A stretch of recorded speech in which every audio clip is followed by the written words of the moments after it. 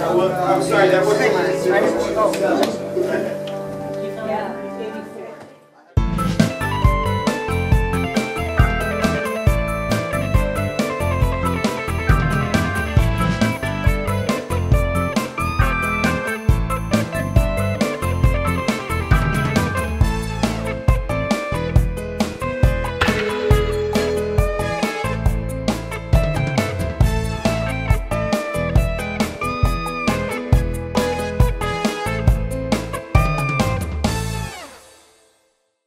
I'm going to want to be able to rotate it left and right. If I tighten this down, I'm not going to be able to rotate it left and right. The next thing that you go to are your side reflectors. The side does not matter, okay? I can put these on either side. One thing to keep in mind is they are kind of slatted. So one of the best things to do is kind of pop them all into place real quick. Pop them all into place. It does sit flat. It sits flat on the front. And then just tighten these down. Again, finger tighten them. You don't need to, don't be Hulk on these things, okay? I've had people tighten them and I can't even unturn them and I'm strong. You know, I was a Marine. So you pop these on here.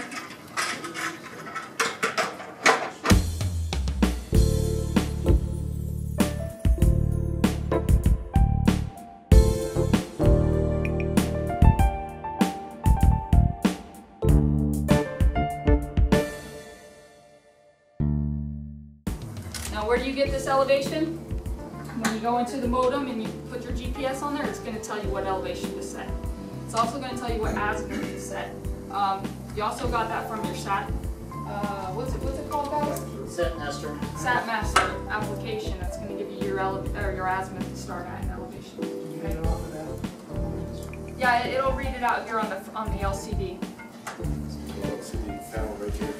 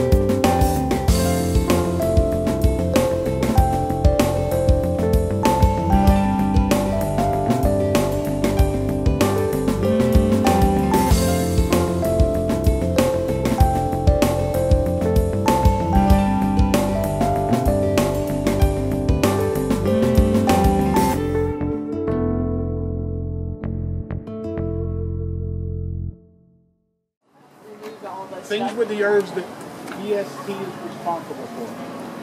The antennas.